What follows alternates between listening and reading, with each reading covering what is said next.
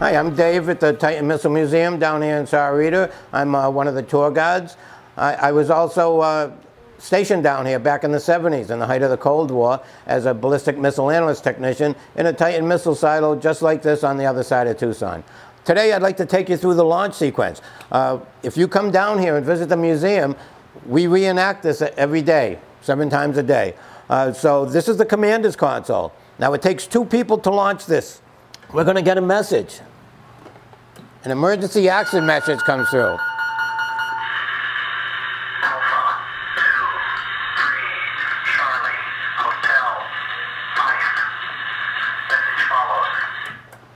Now the commander and the deputy commander are going to get out their emergency action message books, and they're going to copy down a 41-character message. Then they're going to exchange their books. They repeat the message. They copy it down again. Then they put the books together. Make sure they both have the exact same things on them. It takes 2 people when it comes to nuclear weapons to launch a missile. Not even the President of the United States can make a decision on their own. Somebody has to agree with them. Now, if the 2 crew members agree that they wrote down the same thing, we're going to decode it and see what they're talking about. Well, unfortunately for us today, this is the real deal. We've been ordered to launch this thing. There's one more step, however. We have to make sure it came from the President of the United States. He's the only person that can authorize a nuclear war. This allows us to go into that red safe there. That's our emergency war order safe.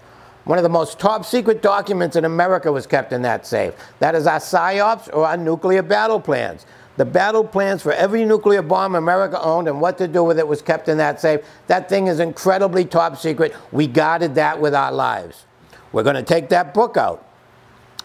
The message itself is going to tell us what battle we're fighting. We have to, there's all different scenarios based on what the Soviet Union has launched at us. We're going to go to that page in the book. The message is also going to tell us what time to launch. The deputy takes his grease pencil and writes the time on the face of the launch clock. That's why that has to be so accurate. This thing is synchronized down to the second.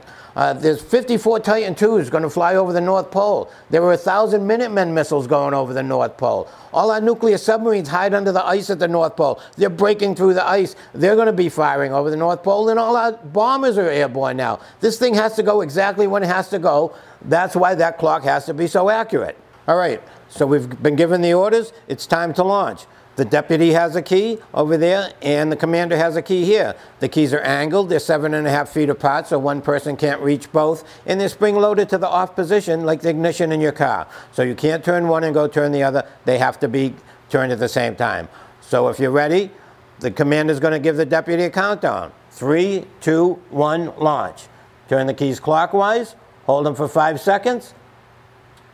All right. Now this is the launch sequence. The first light is launch enabled. That means everything's been checked. Everything's a go. Now at this point, if the president calls and says, hey, we made a big mistake, stop the launch, you can't. There's no oops button. There's no self-destruct. There's no stopping it. This is going to go. We have just joined World War III.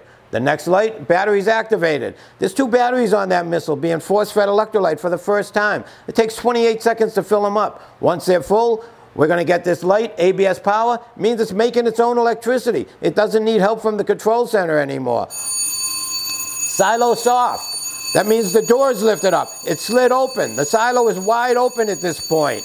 The next light is guidance go. Guidance computer is talking to the interface over there for the last time to make sure it knows where it's going, how does it get there, what does it do once it gets to that point. Fire engines, the butterfly valves are open, the 2 fuels are mixed. That thing is lit up out there. All our fire alarms are going off at this point. The missile is taking off, and then 2 seconds later, liftoff. The missile is left. It is lumbered out of that silo, and it's on its way.